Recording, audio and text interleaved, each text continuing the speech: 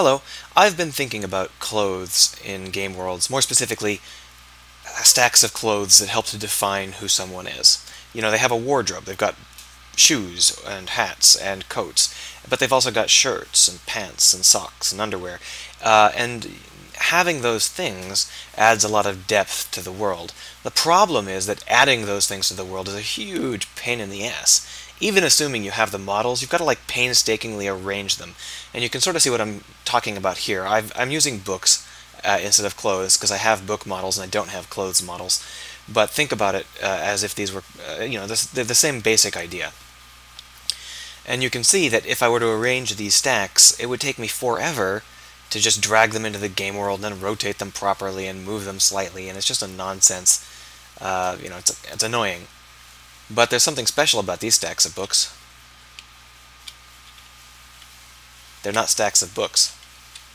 So let me show you what this is. This stack of books is what I'm calling a smart stack. And the smart stack is simply a list of things that exist in the smart stack. But this is a list of prefabs, not a list of in-game objects.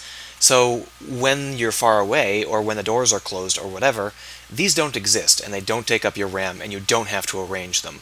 When you get close, it spawns them in, and it automatically arranges them according to whatever arguments you've put in. And that allows you to do a lot of, put a lot of things in your game world, and only have them pop in when they matter. I've obviously made this super obvious. Normally you'd hide it so that they would have spawned in by the time you could see them. But I wanted to make it very, very clear that these are being spawned in by a trigger event.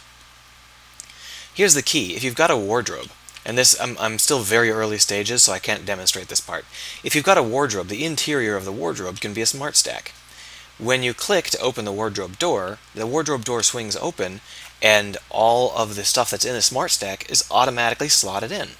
And you've got all your clothes hanging up. Or if you click on the drawer opens, and they're all smart stacked into the drawer, like nicely folded socks. And it doesn't take you any effort. All you have to do is drop stuff into this list, and it handles the rest.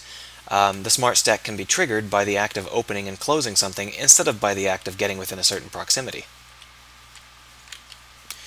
Anyway, this is a very easy script to make, and I think it's going to be very useful. All I need to do now is get a lot of clothes models from somewhere.